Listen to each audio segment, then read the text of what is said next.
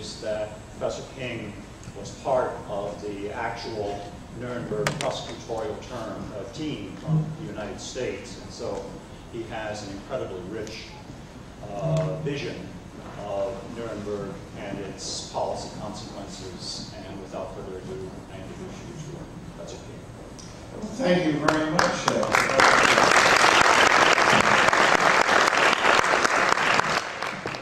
I'm honored to be here and to see so many both old and young faces, because I want to communicate some history to you today. As a participant, I worked on the general staff case and the first case in Nuremberg. Worked on Jackson's closing statement in Nuremberg. One of the cases in the subsequent proceedings, and also wrote 3 or 4 of the first drafts of the opening or closing statements for the United States of America.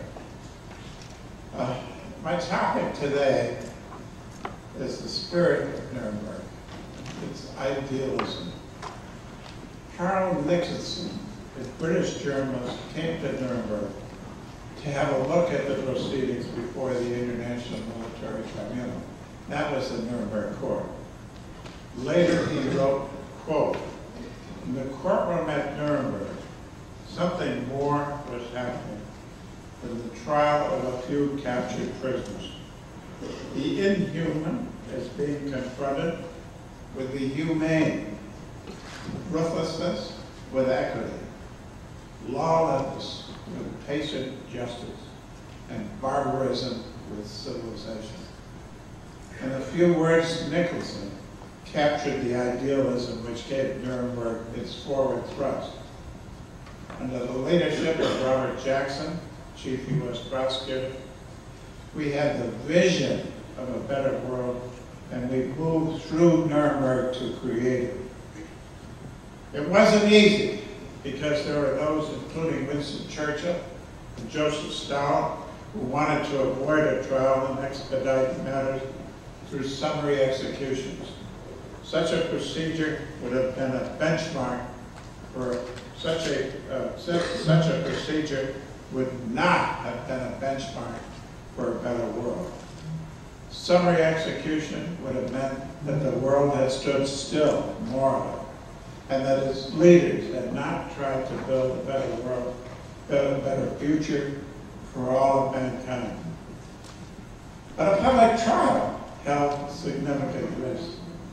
Germany had surrendered unconditionally, but there was a fear that the defendants could use the trials to incite violence against the victorious powers.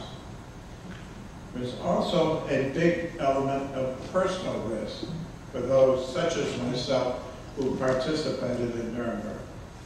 In my case, I gave up a secure legal position on Wall Street to participate in an undertaking whose outcome and impact on the future were unknown. The American public did not seem ready for Nuremberg. Isolationists and those just tired of the war saw Nuremberg as prolonging U.S. involvement. There were in fact many who attempted to dissuade me from going to Nuremberg because, quote, "you will lose your place in line on the avenue of success," end quote. The question each of us had to ask was, are those risks greater than the need to stand up against Nazi atrocities and the possibility that they would be repeated? Our answer was and still is no. Let's take a look at how Nuremberg became a reality. As World War II was drawing to a close, the Allied leaders needed to settle the question of what to do with the former leaders of Nazi Germany, most of whom were in the custody of the United States. As I have indicated previously, 2 important leaders favored summary execution. But, on the advice of Secretary of War Henry L. Simpson, President Franklin Roosevelt leaned strongly toward a trial until his unanticipated death on April 12, 1945. The very next day, April 13, 1945, Justice Robert S. Jackson, the United States Supreme Court, gave a speech before the annual meeting of the American Society of International Law, in which he advocated a trial, a fair trial. In his address, Jackson indicated that he wanted no part of a show trial designed only to convict. Convictions, Jackson said, should be based solely on fully supportive evidence. If the evidence was not there to support a conviction, the individual should be acquitted. Jackson's observations on a prospective trial of the Nazi war criminals were acknowledged by the White House on May 2, 1945, when President Truman appointed him as his plenipotentiary in planning with the Allies for the trial of the Nazi war criminals. On June 6, 1945, Jackson reported back to the President, outlining his plans for the substantive aspects of the trial. In his report, Jackson outlined the charges he felt should be the basis for the trial. The first crime, the most important, was aggressive war, which was styled as crimes against peace. Jackson felt that this was a fundamental crime and consisted of planning, preparation, waging of wars of aggression, and wars in violation of international treaties. The second charge recommended by Jackson was war crimes. These were crimes against civilians and prisoners of war in violation of the laws of war. The charges were based on the Hague Convention of 1899 and 1907, Geneva Convention in 1928. They governed the conduct of warfare. And most nations of the world had adhered to these two sets of conventions. The third charge, crimes against humanity, which dealt with multiple types of assault on civilians, including particular murder, persecution of individuals on racial, religious, and national origin grounds. This was indeed a sweeping charge, which is designed to reach all assaults on civilians not covered by the war crimes count. Hitler, the Nazi leader, was once asked by his generals what the world would think if they killed every man, woman, and child in Poland. His response was, quote, "Who remembers the Armenians," end quote, referring to the Turkish army's genocide of 1.5 million Armenians beginning in 1915. Crimes against humanity charge gave notice that the world would no longer turn a blind eye to crimes against civilians just because they're committed by a sovereign state. Jackson also advocated the conspiracy charge to reach those who conspired to commit the foregoing crime. He recognized that these atrocities did not happen in a vacuum. Those most responsible often did not get their hands dirty, but that should not prevent their being held accountable. By addressing the treaties and customary international law the Nazis violated, Jackson preempted the defense that Nuremberg was applying ex post facto law. This accomplished two things. It helped codify existing international law, laying the groundwork for modern prosecution in the ad hoc tribunals and the International Criminal Court. But more important to those of us at Nuremberg, it reinforces Jackson's vision of a fair trial, not victor's justice. In his report to President Truman, Jackson also advocated the elimination of two prospective defenses by the Nazi war criminals.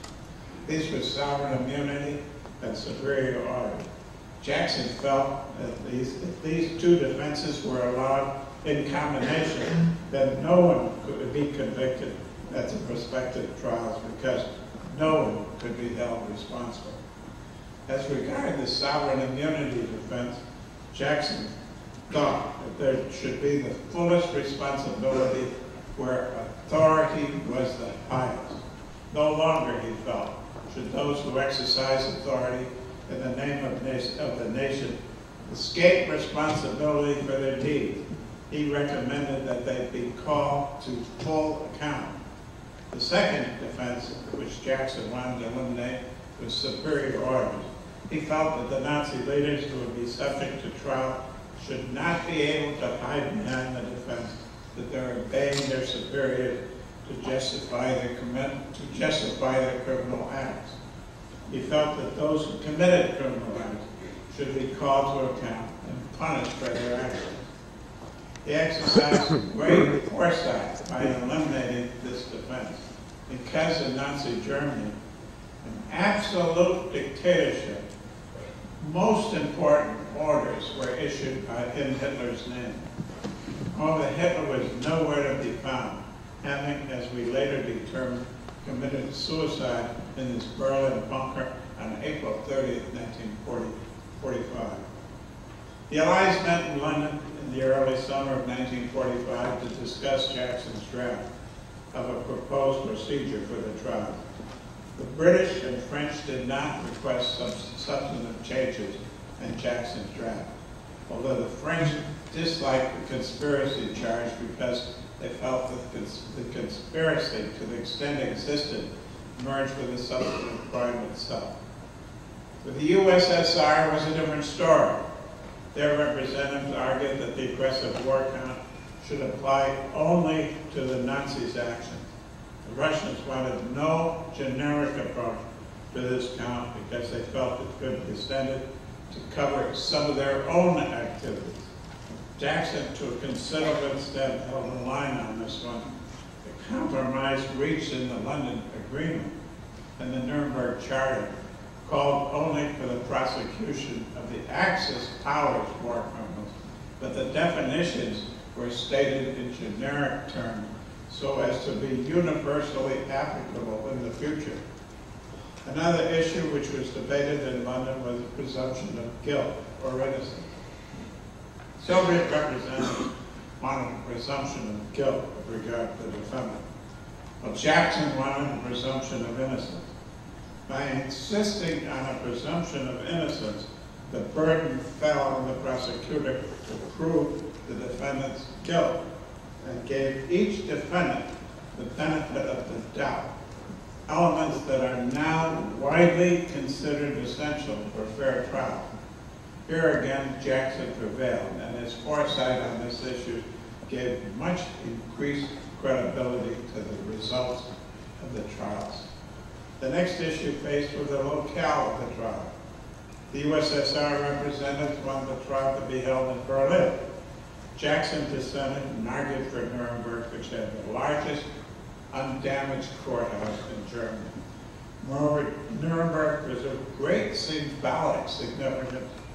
It was the site of the Nazi Party headquarters and the huge Nazi Party rallies where Hitler held forth in his challenges to the world. Nuremberg symbolized Nazism at its zenith, and it is important to correct the record as to the true implications of Nazism, which were indeed criminal. The next issue is the selection of the prospective defendants. Most of the defendants were in U.S. custody. On this issue, Jackson felt that for precedental reasons, they should be the leaders of each walk of German life, whether they be military, or diplomatic, police, or industrialists. Here Jackson again prevailed, and it was he, working with the other allies, who targeted the individuals to be tried at Nuremberg. Joachim von Ribbentrop, the Nazi Minister of Foreign Affairs, was found guilty on all 4 counts. Reichsmarshal Hermann Goering, commander of the Luftwaffe, German Air Force, guilty on all 4 counts. Gustav Krupp von Bohlen and Halbach, chairman of the Association of German Industrialists and major arms manufacturer using slave labor from occupied countries and concentration camps, indicted on all 4 counts. He was not tried because he had a stroke, but his indictment stands as part of history. Julius Streicher, the publisher, who used his newspaper and children's book to incite anti-Semitism, convicted of crimes against humanity. In the matter of the defense counsel, Jackson took the view that the defendants should be well represented. He arranged for the Allied Control Council to assume the cost of defense counsel, and also for such counsel to be largely of the defendant's own choosing. The outcome of these negotiations was the London Charter of August 8, 1945, which provided the basis for trials. One further point is important with regard to the presentation against the defendants at Nuremberg. Jackson felt that as far as the U.S. prosecution was concerned, the evidence against the Nazis should be largely documentary from the Germans' own files. He felt that through this approach, the Nazis would convict themselves and that the result would have greater long-term credibility. Nuremberg officially began on November 20, 1945. The real opening was on November 21, 1945. Justice Jackson delivered the opening statement for the United States of America. In that statement, he set forth what Nuremberg was all about. Some high points are worthy of particular note. I should like to share them with you here today. First, Jackson stated that, quote, the complaining party at the bar here today is civilization. By this he meant that this trial was to make a break to the barbarism of the past. Barbarism on so great a scale that it cost over 50 million lives in World War II and reached new limits of degradation never before experienced in history. Second, Jackson stated that the trial was, quote, one of the most important, significant tributes ever paid by power to reason. By this he meant that reason was now to be the order of the day, and the guilt of the defendants would be determined through the use of reason in a fair trial. Summary execution of the defendants by the Allied party powers based on their military dominance was not to be permitted. The force of law was indeed to replace the law of force. Third, Jackson stated that, quote, as we pass a poisoned chalice to the lips of these defendants, we pass it to our lips as well. This meant that the trial was to represent equity, and that the Allies themselves who brought the charges against the Nazi defendants were to be governed in their future behavior by the standards established at Nuremberg. Jackson felt that if Nuremberg was to have lasting meaning, the principles of Nuremberg should encompass benchmarks for the behavior of all people of the world, then and in the future. That indeed they should have universal application in the interest of fairness and equity. In sum, what Jackson wished to convey through the opening statement was that Nuremberg was to mark a beginning of a new era in human history. After all, he was indeed the architect of Nuremberg, and this was his vision, which is as valid today as it was 60 years ago. Jackson's foresight in focusing on documents and the Nazis' own files of proof of their guilt bore fruit in the judgment of the tribunal. In commenting on this, the International Military Tribunal said in effect that the Nazis had convicted themselves with the evidence submitted. The judgment was equitable and that 3 defendants were acquitted because the evidence was not there to support their conviction. The fears people had before the trial had not been realized. Granting the defendants a fair trial, the right to publicly defend their actions, had not resulted in destabilizing the Allies' occupation and rebuilding efforts. Hermann Goering is widely seen as having gotten the better of Jackson during the cross-examination, and yet he was still convicted, condemned not by clever words, but by the weight of evidence. I came home from Nuremberg filled with the spirit of Nuremberg, but the public was not enthusiastic, and the bar turned its back on recognition of Nuremberg for what it was. A complete break with the past. Despite having done well at Yale Law School, then as now a top-ranking law school, I had trouble getting a job when I returned. This was in part because of Senator Robert Taft of Ohio and others who excoriated Nuremberg. In addition, the Cold War had intervened, and the U.S. and USSR were engaged in a deep conflict on the issues of the day. With the ending of the Cold War in the late 1980s, Nuremberg has, to a considerable extent, achieved the recognition that is always deserved. The Nuremberg principles are being followed in UN-sponsored and other tribunals. And an international court has been established which has been charged with the enforcement of what was substantively established at Nuremberg. A number of areas of the world, a new regime of international human rights is the order of the day. Much progress has been made, but the United States, which through Jackson created Nuremberg, is fighting a rearguard action against the advances of the Nuremberg principles. Jackson's position that the Nuremberg principles should be applied in judging the conduct of all nations and their leaders is being disregarded by the United States today. The U.S. has turned its back on the International Criminal Court, which would institutionalize Nuremberg.